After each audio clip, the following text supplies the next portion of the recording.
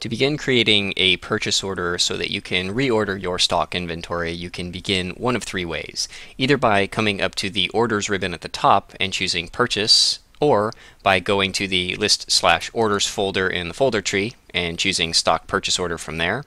or finally by simply clicking on the purchase order icon that's located in the life cycle.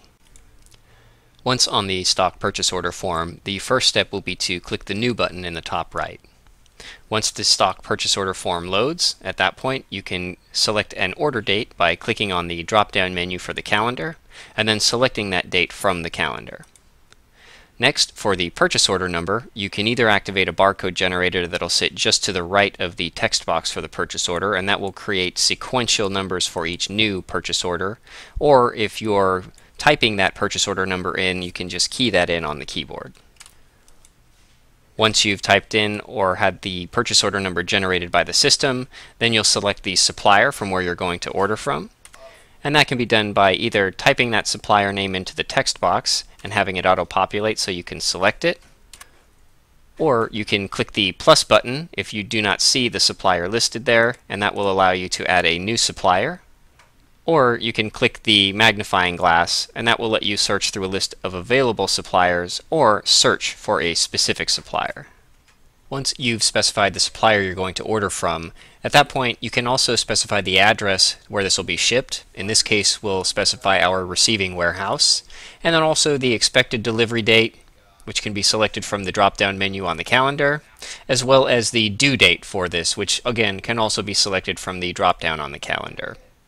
The next step at this point is to select the items that you're going to be ordering. This can be done by either clicking into the stock item drop-down menu here and typing that in so that you can select it from the list as it auto-populates, or you can simply click the drop-down menu and select the item directly from the list. Also, you can add additional items if you need to by clicking the green and white plus button, adding that new stock item into the system, and then ordering it on the purchase order,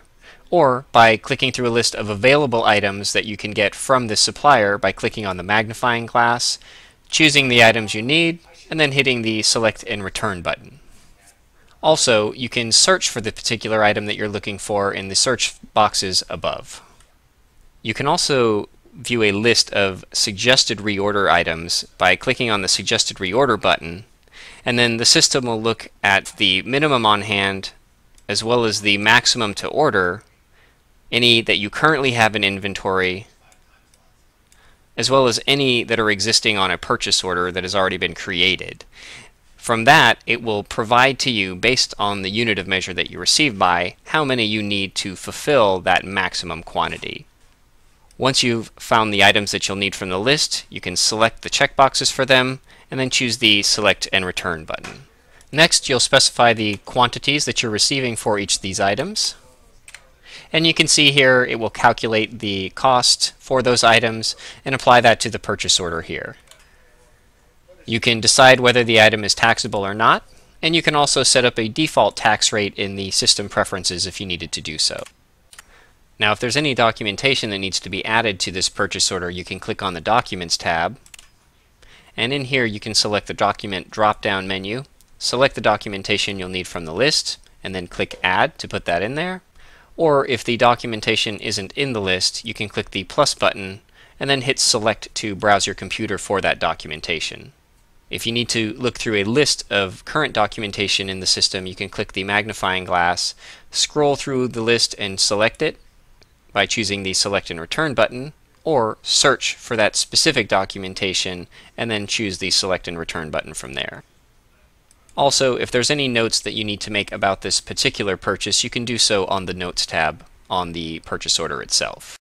Once you've completed filling out the purchase order, the next step is to save it. And we can see now that the purchase order has been generated, and we see the items listed on that purchase order on the screen above. To create any new purchase orders, just click the New button and follow that same process. Or if you need to edit an existing purchase order, click the Edit button, make the changes that you'll need, and then click the Update button.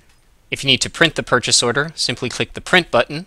and here we can see the printed purchase order, including the purchase order number we created, the ship to address, the supplier from whom we're ordering from, as well as the items we're ordering, the individual unit prices, and the total overall price. You can also email these purchase orders by clicking the email button, choosing the format that you'll need from the pop-up window, and clicking the email button on the pop-up window. Here we can see that the purchase order has now been attached to my Outlook email client, and I can send it off from here.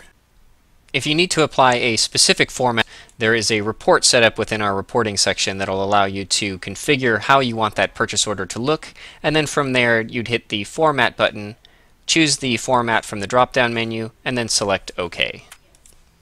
Also, while on the stock purchase order screen, if you want to see all purchase orders, whether they're open or closed, you can click the Show All Radio button, and that will list any purchase orders that have been created in Passport. Or if you want to see a list of purchase orders that have been closed out, choose the Show Closed Radio button, and that will show just the purchase orders that have been closed.